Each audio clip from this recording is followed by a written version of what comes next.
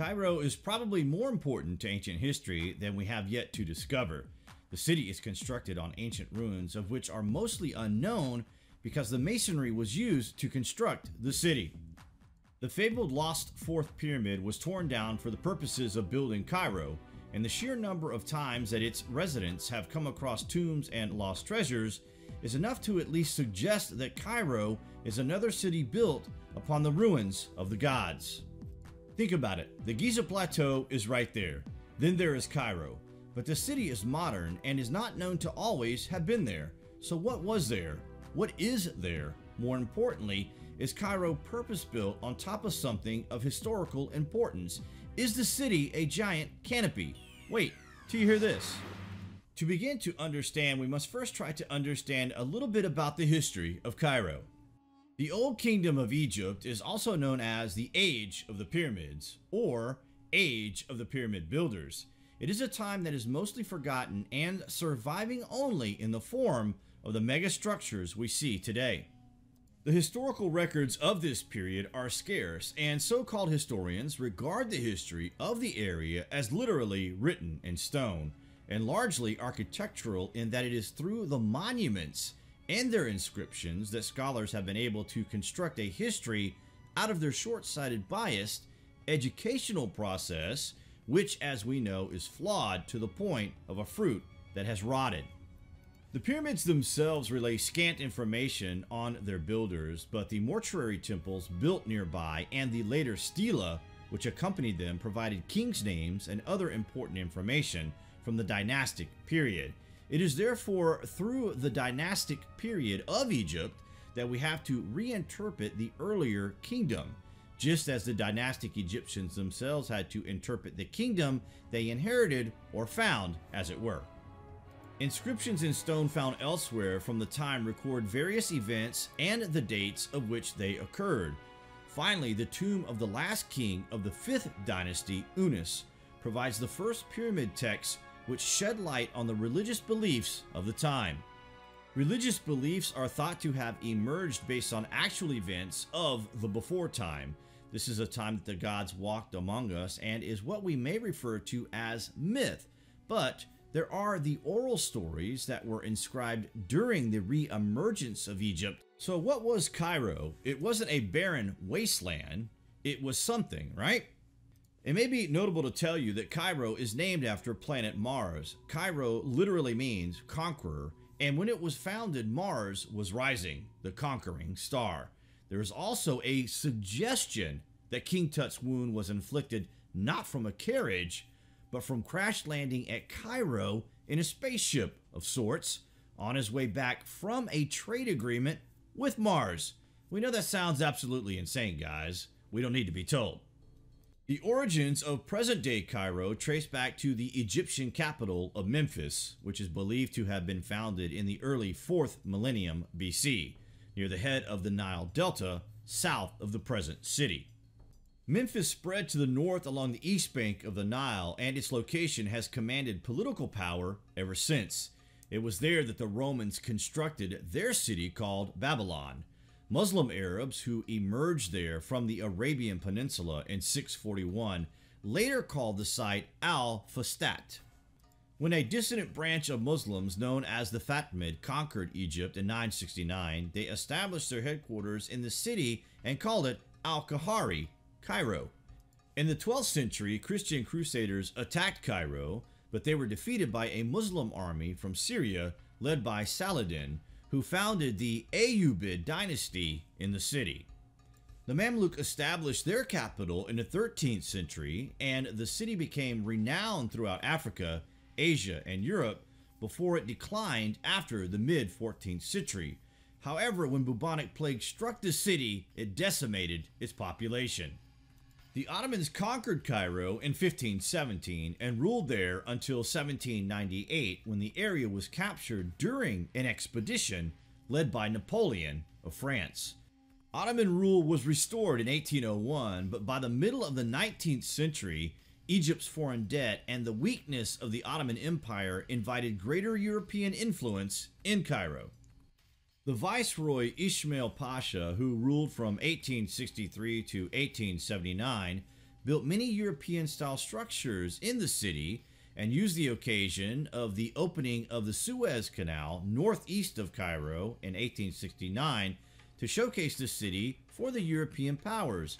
However, much of the development that took place during this period was funded by foreign loans, which led to an increase in the national debt and left Cairo vulnerable to control by Great Britain.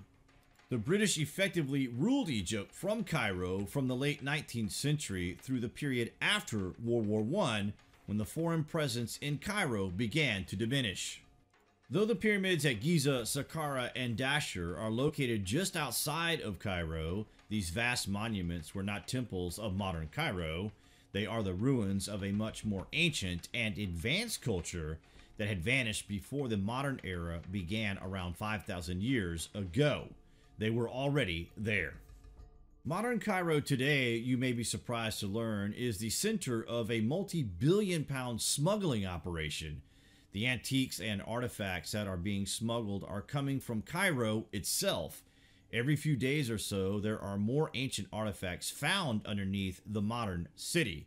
This is why we suggest that it is built upon the ruins of a much older city that has vanished into the abyss.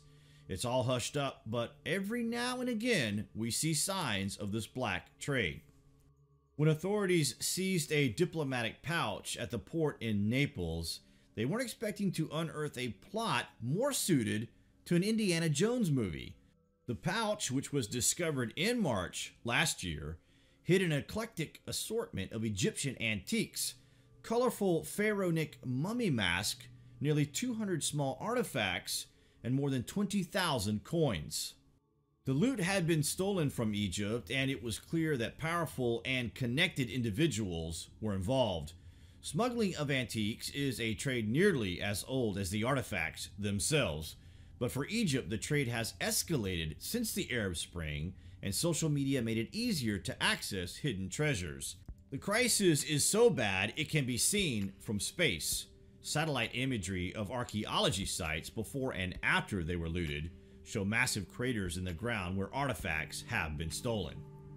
And there is big money involved. The US-based Antiquities Coalition has established that since 2015, $30 billion US worth of Egyptian antiquities has been illegally smuggled abroad.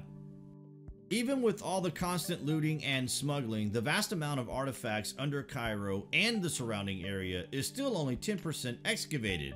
For thousands of years, we have tore and prodded these things, yet there is still 90% hidden under the sand. What does that tell you? We are mostly aware that Cairo is one of the power cities of the modern world. It is a tourist hotspot and thrives from the lure of the surrounding wonders. But Cairo is also a very special city in the fact that it stands alone as the city that may hold more secrets to our ancient past than anywhere else in the world. Think about this. Cairo is surrounded with the most ancient structures on this earth from a time we are obsessed with because we are pretty much still in the dark as to what it was. Items of historical interest that have been found in the modern city continue to defy logical understanding. The city is built upon a ruined ancient site that was swallowed by the desert over tens of thousands of years. So is it any wonder that the great lecturer and author Robert Bauval is quoted as saying that, "In the dead of night and all night long, when the city is quiet enough, Cairo is filled with the sound of the residents digging in their basements for ancient artifacts." It's a strong statement and a shocking one to think that in Cairo City, all day and night, every day of the year, there is constant digging and looting of these ancient things taking place. The result of this is a billion-dollar global trade that has been going on for, well, God knows how long. If these things are worth billions yearly, then over the past 100 years alone, we are looking at a figure in value that is hard to even consider an existence of. If we were to tell you that the black trade has generated a number in excess of quadrillions of dollars, you are hard pushed to even imagine such money even exists. This, of course, has been the fuel of the super city. A constant disregard for history has seen Cairo flourish. It was once the colonial powers who benefited from these riches, and it makes you wonder that if they are still finding things daily, even after thousands of years of theft, how big was the ancient empire, and are we grossly misunderstanding the sheer size of the ancient civilization whom produced these things on a biblical scale? The city is a contrast of ancient and new, east and west. The pyramids of Giza near Memphis stand at the southwestern edge of the metropolis, and an obelisk in the northeast marks the site of Heliopolis, where Plato once studied and is credited to have learned of Atlantis at this location.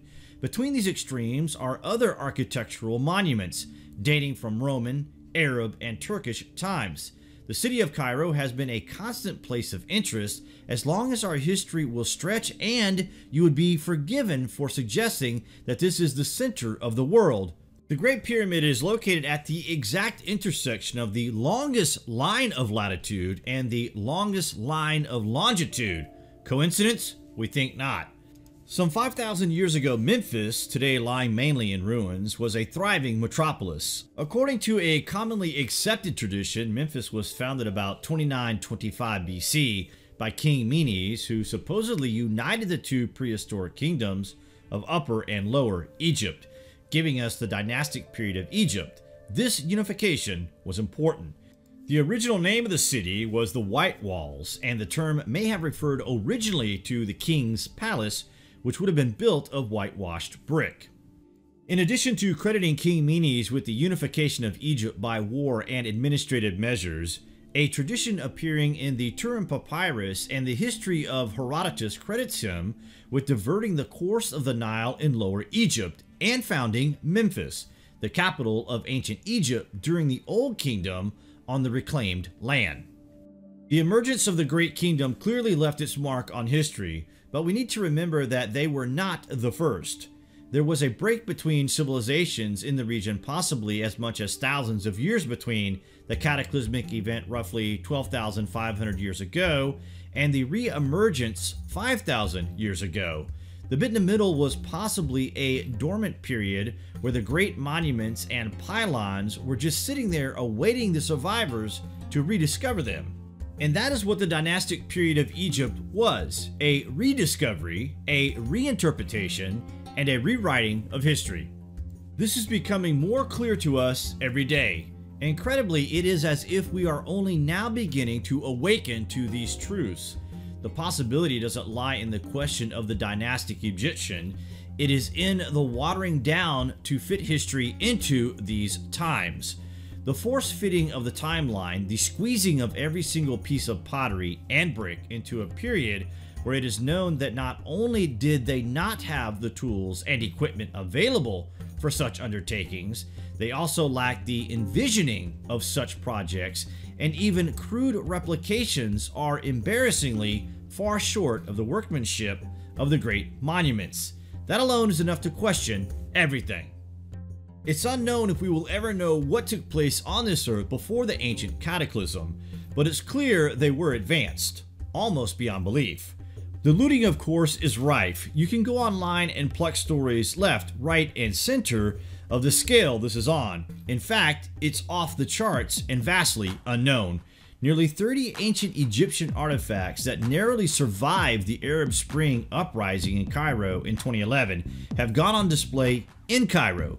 The exhibition, entitled Destruction and Restoration, includes 11 items that have been stolen from the Egyptian Museum. 18 other artifacts have also been restored after being damaged or destroyed by looters. They include 3 priceless statues from the era of Pharaoh Tutankhamun. One golden statue depicts him spearfishing from a boat on the Nile, while other treasures are from the era of Pharaoh Akhenaten. 54 artifacts went missing from the museum when looters broke in during the first days of the January 11 uprising that toppled presidential Hassani Mubarak.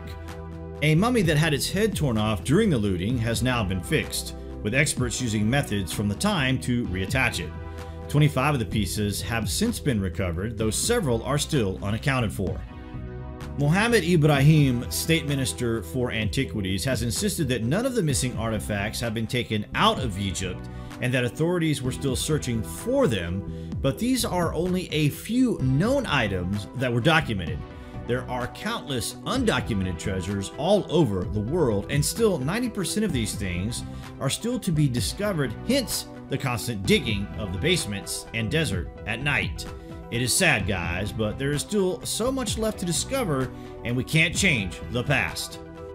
There is so much to consider about Cairo, the obvious being the Giza Plateau and connecting Saqqara necropolis. There were possibly canals that linked the entire area that have since been swallowed by the sands of time. You can let us know below what you are thinking, guys, and as always, thank you for watching.